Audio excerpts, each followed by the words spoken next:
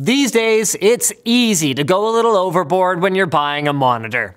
With 4K, ultra-wide, and adaptive refresh displays all jockeying for your attention, you might expect to be blown away after plugging in your rig's finishing touch. But wait a minute. Despite your monitor's high price tag, something looks amiss. The colors are all wrong. How could this happen on such an expensive component? Well, we've covered the reasons that monitors can look so different from each other in these episodes here. But today we're gonna talk about ways to calibrate your monitor properly to get accurate, crisp colors, whether you spent $100 or $1,000. Now there are multiple ways to calibrate your screen, so let's start with the simplest and cheapest and work our way upward. But whatever one you pick, make sure your monitor's turned on for at least 30 minutes before starting so it can warm up and hit its usual level of brightness. Method number 1.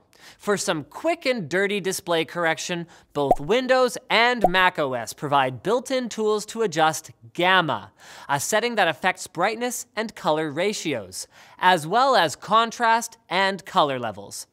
This method is fast and free, but since you're expected to eyeball what the sample image should look like without a calibrated reference, it's not much better than checking your car's speed by sticking your hand out the window.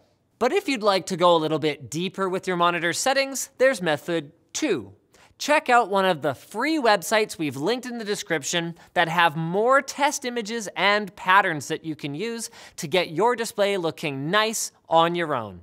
These sites take longer and still rely on you eyeballing things, but they'll give you more samples than what's built into your OS for more granular fine-tuning and better real-world results. Of course, if you're a little more serious about color because you're a graphic designer, home theater enthusiast, or you run a tech channel on YouTube, you might not trust yourself to get these things right just by fiddling with the monitor yourself.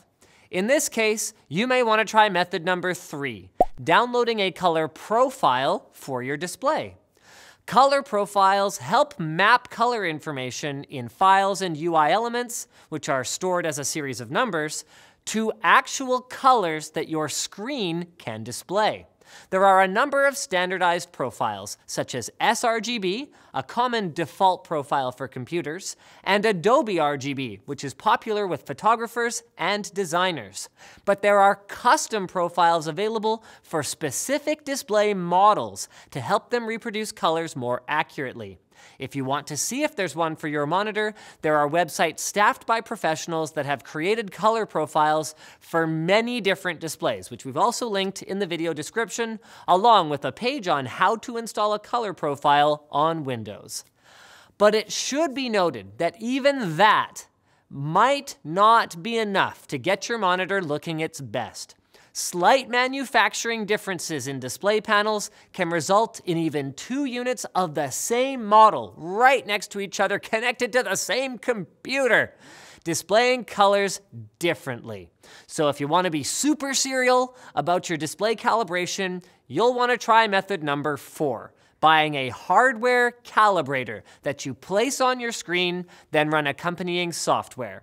The calibrator will then be able to tell you exactly how much your color balance, luminance, and other factors need to be adjusted to get your display as accurate as possible. Not only that, but most calibrators will save a special custom color profile for your monitor as well.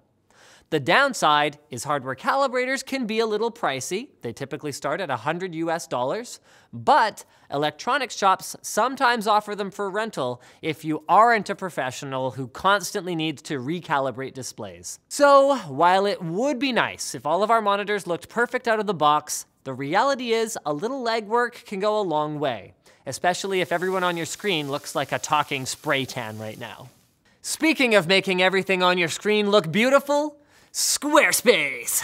Squarespace lets you build a simple, powerful, and beautiful website that is easy for people to use and looks great on every device. Everything from a computer monitor to a cell phone screen. Wow, that's a camera. That's not what I meant to do. They offer 24/7 support via live chat and email, and it starts at just $12 a month with a free domain thrown in if you buy Squarespace for the year. Every site includes their commerce module, so that's a free online store, and they've got all kinds of great tools to make the experience easier, such as their logo designer. So check them out at the link in the video description and try out Squarespace for free. Yes, my friends, you get 2 weeks for free with no credit card required, and if you use offer code TechQuickie, you can save 10% on your first purchase. Thanks for watching, guys. Like, dislike, leave a comment with suggestions for future videos. Check out our other video here, and don't forget to subscribe.